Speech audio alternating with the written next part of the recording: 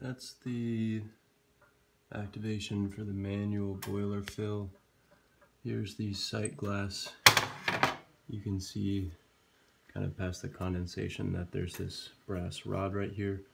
When the water contacts the brass rod, it stops the automatic boiler fill. So you can adjust where this brass rod is and where it will start and stop filling. Here's where the wastewater goes in and the wastewater going out. That's where the drip tray goes.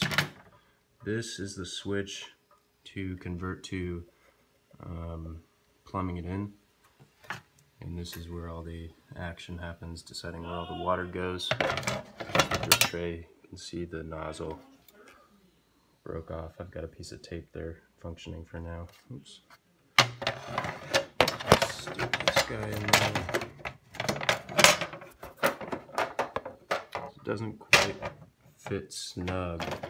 I think the heat of the water over the years just eventually warped it. Let's do some steam. Nice and powerful hot water wand. This steam wand is just missing the front cap cover. And here, let's do, oops, that's hot. Barista hand saving me. And here's the water action coming out. When you first start up the machine, it takes a while to fill up the heat exchanger, so it's a little slow. And it is picking up. So you have your different options here. I've just been using start and stop. And as for the inside of the machine, this here's the what used to be a water softener tower, but I use it as the water reservoir.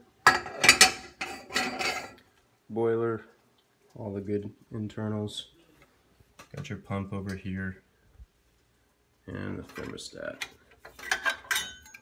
So here's the bimetal strips, and then this is the screw that adjusts the pressure and therefore temperature in the boiler.